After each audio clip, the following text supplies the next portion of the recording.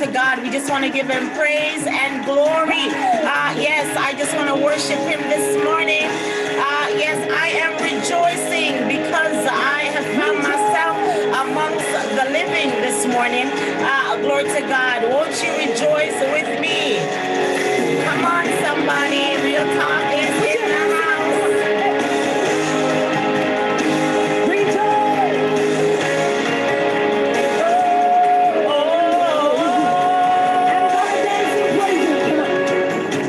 I'm gonna dance and praise him. It doesn't matter what comes my way. The greater one lives inside of me. His name is Jesus.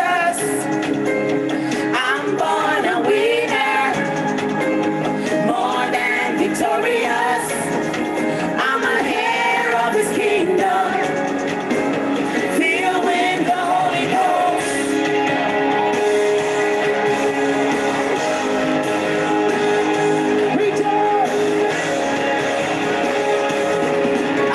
Good morning, Sister Anisha. I'm gonna dance and praise him. Good morning, my sister. Welcome to Real Talk. I am excited. You know what? I am happy. Don't allow anybody to see your joy. Come on now. Yes, we are rejoicing today because we are alive and well. Glory to God. We are amongst the living, and the joy of the Lord is our strength. Come on, somebody. Let us give him praise this morning because he is worthy of it.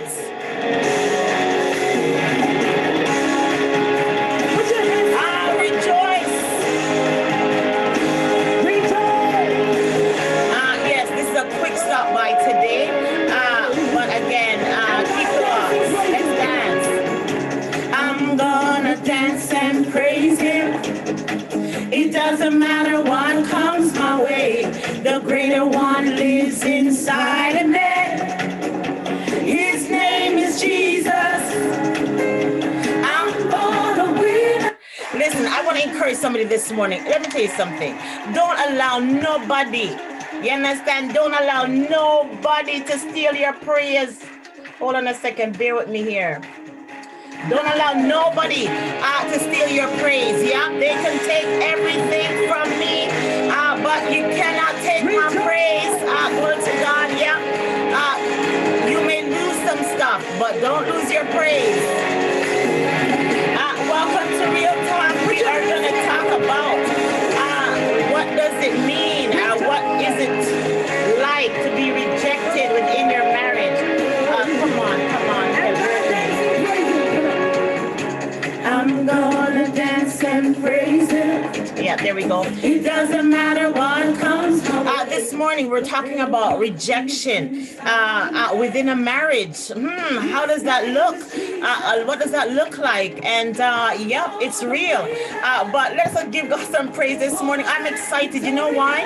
Because I am delivered. I want to take this one from the top. Come on, if you are delivered, glory to God, and if you are free this morning, let's give God some praise. Rise and shine, for your light has come, and the glory of the Lord is on you. Hallelujah. We give God praise this morning. I am rejoicing this morning. I am giving him thanks this morning. Because he has been good to me. He has been gracious to me. He has been merciful to me. Glory to God. Hallelujah. I'm gonna dance and praise him. It doesn't matter what comes my way. The greater one lives inside of me. His name is Jesus. I'm born a winner, more than victorious. I'm a heir of his kingdom, filled with the Holy Ghost. Oh,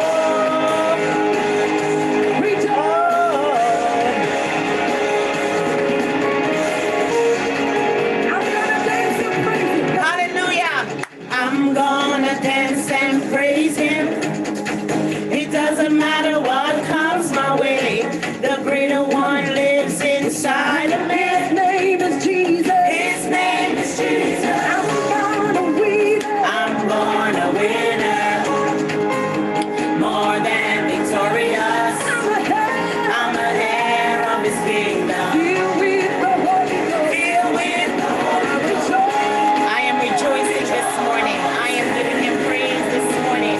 I am giving him glory this morning. Glory to God. Yes, because he is a good God.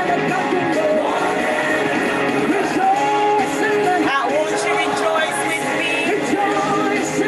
Won't you give him praise this morning? Come on, rejoice in him. For greater is he that is in you than he that is in the world. Once again, good morning, Lagos. Good morning, Jamaica. Good morning, Canada. Good morning, St. Vincent. No weapon formed against me Shall ever prosper. No weapon, no weapon. Because the greater one is inside of me. His name is Jesus. I'm born a winner, more than victorious. I'm a head. Yes. Filled with the Holy Ghost.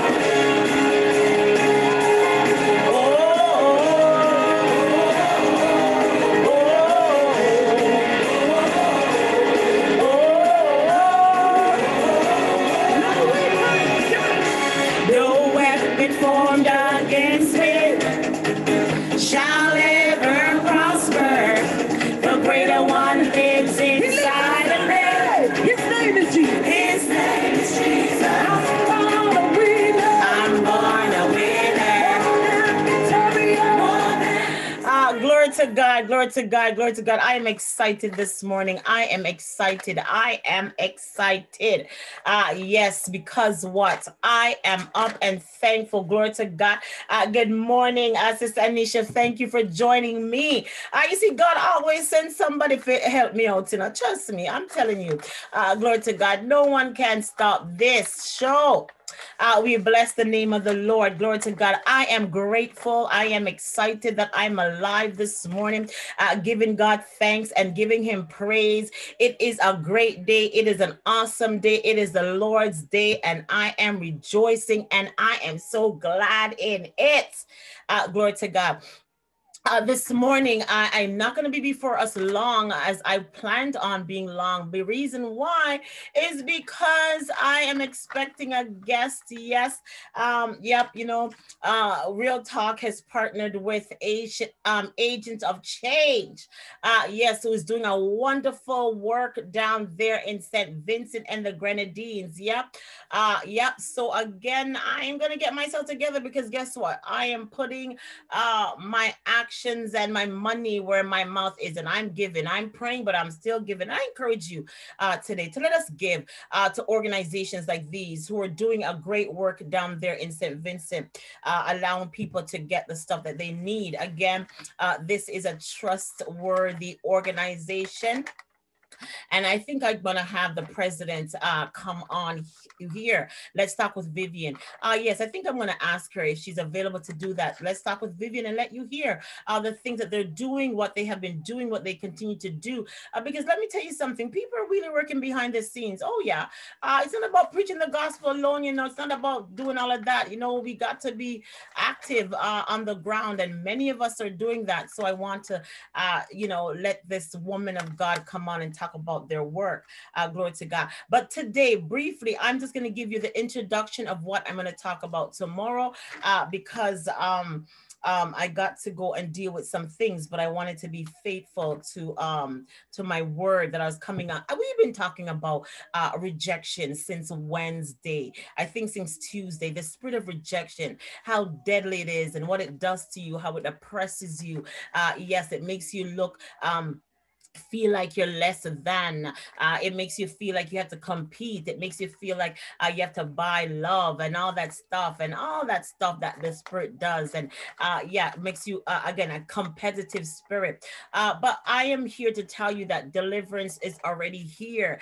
When Jesus Christ said it is finished, he dealt with that rejection, glory to God, because he was rejected that you could be accepted. Glory to God. And you got to believe that. And that's why the devil doesn't want you to know. Yes, he wants to steal your identity. Glory to God. You can't allow him to do that. We bless his name this morning. Glory to God. So again, this morning, I just want to give us a little intro of where I'm going to be going over the next couple of days. Tomorrow, you want to join me for Rise and Shine, because I will be going in depth. With dealing with the spirit of rejection in relationships, in marriages. Yes. Have you, as a wife, ever felt rejected? Married to this man who you vowed to spend the rest of your life with. You understand? On that day, you felt joy and happiness, you felt togetherness, you felt loved, only to realize after 3 months into the marriage, the spirit of rejection is now in the equation. Can you be honest with yourself that you've dealt with this spirit in your marriage? You felt rejected. Glory to God. You felt unloved. You felt unwanted. We bless his name. I am going to share the story of a wife. Glory to God. Yes, a wife who one day her husband left his phone at home. Come on now, this has reached a lot of people. Some of us don't want to talk about it. Some of us are ashamed about it. But this wife husband left his phone at home and went to work, and the text came in, and I think, maybe she figured, hey, it's my husband. We're very transparent. We don't have any secrets. I'm sure he can answer my phone, I can answer his phone, that type of thing. I'm assuming that's what the relationship was. And she took the phone up and she opened the text, only to read, I love you and I can't wait for us to be together. My God. Listen, she's reading the text and it says, I love you and I can't wait for us to be together. And the thing about it is, she knows that she's not the one that sent that text.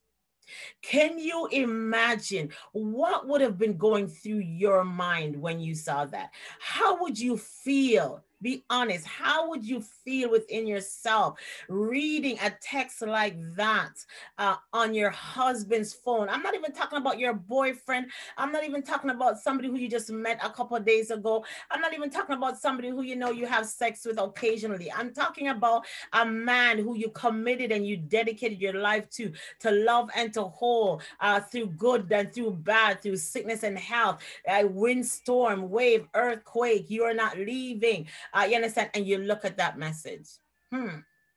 Rejection, feel rejected, feel abandoned, all these sorts of feelings starts flooding. And if you're going to sit there and tell me that, you know what, Vivian, I wouldn't feel any way, whatever, you are lying. You are lying to yourself. Glory to God. You are lying to yourself and you cannot accept the truth. Glory to God. Ways that we can be rejected in your marriage. And I'm going to just click on 4 points and then I'm going to go in it tomorrow. Glory to God. Yes, you can be rejected in a marriage. There is a word or a type of rejection that calls material rejection. That's in a marriage. You understand? Verbal rejection within the marriage. You understand? Physical rejection within the marriage, and emotional rejection. The sad thing about it is some men and some women are going through all 4 of these. Could you imagine how that relationship is toxic? You understand? You're dealing with emotional rejection. You're dealing with physical rejection, glory to God, verbal rejection, and material rejection. And I believe the material rejection, you can easily deal with it. Material rejection is like when, for example, you said, you know what, honey, I had a dream and I dreamed to have this nice, posh bedroom set. You understand? And you're excited about it. You understand? And you're thinking that your husband is going to be on board with you, excited. And then you go to him and say, honey, listen, let's buy this bedroom set. I love it. It cost a couple $1,000, but guess what? We can afford it. And he crushes your spirit and says, you know what? No, I don't want it. I don't need it. That's foolishness. It's ugly or something. You understand? That idea or that dream or desire, that you had has now been rejected by your husband. So you feel rejected. You feel like, listen, he should have wanted it. He should have been excited like me, but now he rejected that. That is a form of material rejection. Glory to God. One of the ones that, and we're going to go in depth tomorrow. Another point is that the verbal rejection. Glory to God. I want to ask the question. You have your husband, you have your boyfriend, you have your girlfriend, you have your wife. You understand? There's somebody. Yeah, and let me take this on a context of a boyfriend. You're dating and you're courting this guy. It's been about a year, 6 months now. And in the midst of everything, you realize, like, listen, he doesn't answer your calls. He's not answering your phone calls. But if you send him a text message, he replies to the text message, but he's not answering your phone call. Would you say that's a sign of rejection? Yeah, we're gonna go there. Would you say that that's rejection because he chooses now not to answer you, but just to respond through text? We're gonna go there tomorrow. Yes. Are you being rejected? Yeah, is that a red flag that you should be looking into when it comes to rejection in a relationship? Glory to God. And then we have the physical rejection. Physical rejection. Yes, the sexual and the all that stuff. Do you feel rejected by your husband? You understand, when it comes to sex? Is withholding sex from your wife or your husband, is that a sign of being a rejection? Is it when you put your foot or you roll over and he shrugs you off? You understand? Is that a sign of rejection? Or when you finish having sex and he turns his back, you understand? Is that a sign of rejection? Or when she turns her back, is that a red flag that, listen, my husband's rejecting me? Because in essence, you have some husband and wives, they only have sex with their partner because they feel obligated to. Yeah. They're only having sex with them because they feel it's an obligation because of the marital union. They don't want to do it.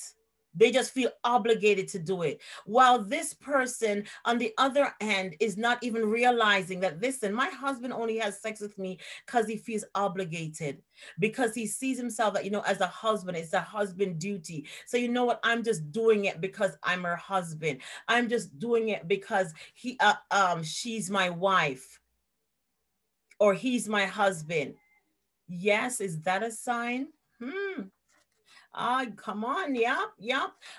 So the next time you're being intimate with your husband, you gotta know, is this out of obligation, and a form of rejection, or does he really want me? You understand? It's not funny, but it's true. And a lot of women are suffering because of that. A lot of women, you understand, are suffering in that area. And I think that's one of the most prominent, the verbal and the physical. And then you have the emotional ones. The emotional, when you're having a conversation with your husband or, your husband to be, you understand? And he gets verbally abusive and words start coming in and he starts describing you. Is that a red flag that, listen, he is rejecting you? And we need to talk about these things. You understand? Because a lot of men and women are marrying persons that, in essence, has showed them the sign.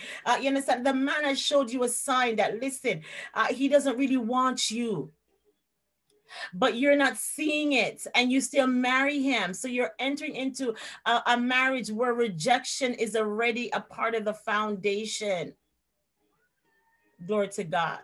You understand? So we want to talk about these things, and these are real things, and it's a real talk. And again, I'm your host coming to you live from out of Toronto, Canada. This is not something to preach. This is not. This is a real thing that we need. People need healing. They need deliverance. You understand? And to be made whole. And Jesus Christ can bring us to that place. Let me tell you something. When you get freed from these things, you understand? I'm trying to say you are liberated. You are free. You understand? You begin to value yourself because, again, as I said, the enemy is designed, you understand, to destroy you and to oppress you with the spirit. Because again, as I want to say, that God has desired us and designed us to want to be loved and to give love, but the enemy distorted that. So you might be in a marriage and you think that everything is that time your husband has rejected you a long time ago. He's only there out of obligation. I don't want any man I don't want to be in a marriage because he's only obligated because he's married. That means there's no love there. When that lady, let me tell you something, that lady, and I'm going to go into tomorrow, when she found that message in her husband's text, listen, she's married, it's her husband, and she's reading that text message that says, I love you and I can't wait to be with you. When the husband came home and she confronted him, he admitted to it and he said to her, he's sorry that that's the way she found out, but he doesn't love her anymore. A matter of fact, he said, and this is the woman, we got to realize this. He said, you understand, he loves her, but he's not in love with her. We talked about this a while back. The difference with somebody loving you and being in love with you. He told his wife, listen, I love you, but I'm not in love with you anymore. That means all this time he was only in it out of obligation to her, but not being in love with her. And when somebody is not in love with you and only obligated to love you, rejection is evident. All of us at one point or another will have to deal with the spirit. But the good thing about it is when you know who you are in Christ Jesus, you can be victorious over it. I can just imagine, and I can't wait to get into it tomorrow. I can just imagine how she felt. And the sad thing about it, as women, it's painful when your husband rejects you for somebody else. Oh, glory to God. When your boyfriend rejects you for somebody else. Now you start to internalize and says, you know what? I am no, and see the enemy now plays on your head. You're not beautiful enough. You're not sexy enough. That's why he had to go out to somebody else. You understand? You don't do this good enough. This is all a part of the plan of the enemy. You understand? And he uses it to beat you down. And then depression kicks in. Glory to God. We give him praise.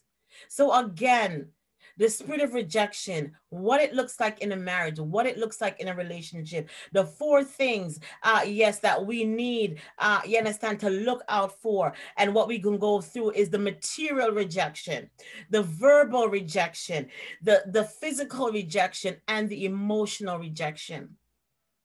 Glory to God. And we're going to getting it this tomorrow because we are going to deal with this spirit head on. You're going to identify it in your marriage. Again, as I said, this woman saw the message on her husband's phone. And I'm going to go through all what she had to go through. Many persons, like I said, you're having sex with your husband, but he's only doing it out of obligation. He turns his back. He doesn't cuddle you. When you're about to have sex, it's like, okay, you know what? Let's get it over with. Rejection. Yep, rejection. You put your foot on him and you give him a hunch that you want to have sex, and you know what I'm trying to say, he's not tired, he's not feeling pain, he's not whatever. Guess what? He doesn't want to have sex with you. And if he does have sex with you, it's just out of obligation. There's no emotion in it, there's no feeling in it, there's no love in it. You can be rejected in marriage. And again, as I said, a lot of us seeing the red flag and still enter into the union, thinking that, you know what, he'll change. He's already rejecting you. He's probably only married you because he felt bad. He didn't know how to say no. You understand? So he went into. I know somebody, you understand, who was getting married, and his brother was his best man. You understand? I was at the wedding. You understand? And he was there. You know what I mean? And when the pastor said, you know, all the accolades and everything, and it's his turn to say, you know, I do whatever, he stood there. You understand? And his brother had to juke him at his side. I'm telling you, juke him at his side. You understand? And he said, I do. Not even a year. Not even a year, that wife went home and found a woman in their marital home. Yes. So I'm telling you, you understand what I'm trying to say? Men will do things because they feel obligated, but their heart is not in it. And women and even men, we got to be sensitive and know these things. Watch out for the signs of rejection. Glory to God. So again, I thank you for joining me. We're going to get into this tomorrow. Glory to God. Again, dealing with the spirit of rejection, rejection in a relationship, rejection in a marriage. What does it look like? You understand what I'm trying to say? Many of us had to gone through it. You understand? Many of us cried and weep and felt like, you know what, how are we going to get over it? How am I going to deal with it? Again, as I said, being rejected for another woman, it is painful.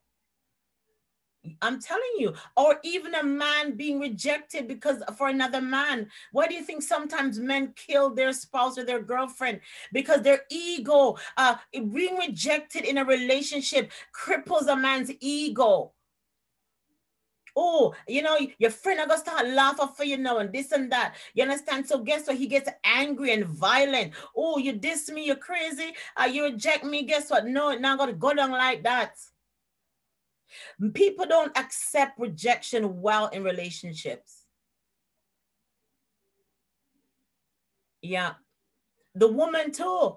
You understand? I'm into prison ministry. I've visited for the prison in Jamaica. You understand? And I know women who are there. Why? Because of being rejected by a man and took it out on the woman. Kill her. True story. Rejection. When you get hurt and become bitter and angry, this is what ends. You retaliate. Because guess what? Your ego was bruised, you were wounded, and the enemy taunted you with it. Rejection in a marriage, in a relationship. We're going to go deep in there tomorrow. And let us be honest with ourselves. And I'm going to share a bit of my story because, as I said, I can talk about myself so nobody can say I'm talking about them. I had to go through that where you felt like you just wanted to die. You didn't know how you were going to get over it. Oh, yep, I'm going to go there tomorrow with my own story of what I had to deal with and how God Himself, some of us has been wounded in relationships when it comes to rejection, that God had to put us to sleep. Glory to God. God had to put me to sleep and cut out that pain. Glory to God. So join me here tomorrow as we talk about rejection in a relationship, how to deal with it, how to handle it, how to respond to it, Jesus's way. Again, thank you for joining me wherever you are around the world. Jesus is Lord. Remember, you have the heart of a champion, the mind of an overcomer, and the spirit of more than a conqueror. Glory to God. Remember, you are a lit candle. Go out and light your world. Again, join me tomorrow.